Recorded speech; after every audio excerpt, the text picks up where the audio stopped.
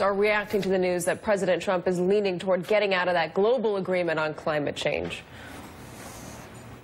I think what the consequence will be inevitably is the diminishing of confidence in our government, in our commitment to preserving the environment, clean air and water, but most of all, saving the planet. Look, the United States has great relationships throughout Europe. It's going to have those relationships with or without this agreement.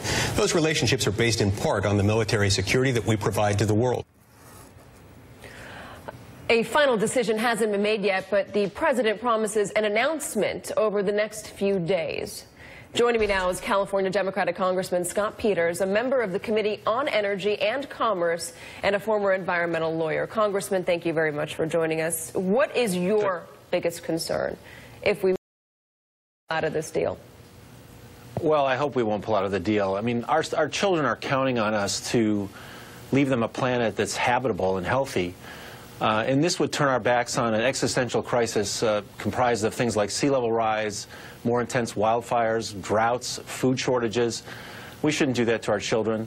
Second, Americans are looked to for leadership. And like with NATO, like with trade, we see our country pulling back, leaving us less leverage to lead and to make better solutions for our country and for the world.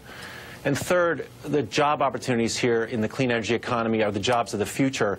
Why shouldn't we be the place where those jobs are developed? What we do by leaving is send a signal that you should invest in other places, not in America. I think it just would be a real shame, an abdication of leadership, terrible for the world if we leave. Congressman, I hope you're just watching that story that we just aired from Jacob Soboroff about that Indiana family and their son who's just been sick and sick and sick and sick. And there's no polluting registers by a number of the power plants in that state. What is going on in our country where that is allowed to happen, where kids are allowed to get sick over and over and over again, and the government says, you know what, I don't think that the polluter markers are doing much, and we don't really care. Right. Well, I do think that, as I said, we owe a duty to our children and our grandchildren to leave them a planet that's safe and to take care of them. And when you see things like Flint, when you see things like this example in Indiana, we need to move away from that. And I would say that market forces, as I think the story pointed out, are driving us away from coal. No one thinks coal is the investment of the future. No one thinks coal is going to drive our economy in the future.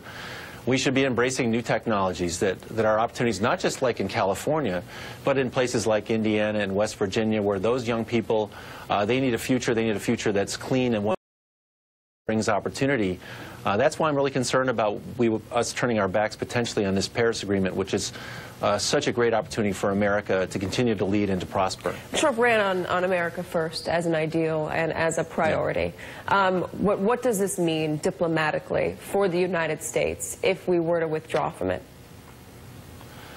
I hate to say, but I think it's terrible for us, and I think you saw the reaction of Democratic leaders in Europe this past week. I think they're quite appalled. They've got to be concerned. But what does that mean? They're appalled, they're concerned. What does that mean in concrete terms for what our relationships are? Well, it means instead of leading, we're going to be left behind. And look with respect to China, too, what's happening. They're not being fooled. They're closing coal plants. They're investing in this clean energy economy. They've committed to lower their emissions by 60 to 65% over the next 2 decades. They're not suckers. They know that there's an opportunity in this. And it's an opportunity by turning our back on it. Not only are we not going to lead it, we're going to leave it behind. So we're not going to create the same jobs for it? Is that what you're saying? The technology is going to leave us behind?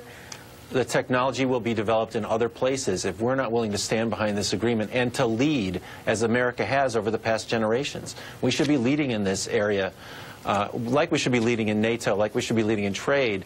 And what we see with the Trump administration, he's going backwards. We can't invest in the past. We have to invest in the future. The Paris Agreement is a great opportunity to do that, and I think we should all be behind it. And I hope that my Republican colleagues will stand up for the right thing. Congressman Scott Peters, thank you very much for joining us.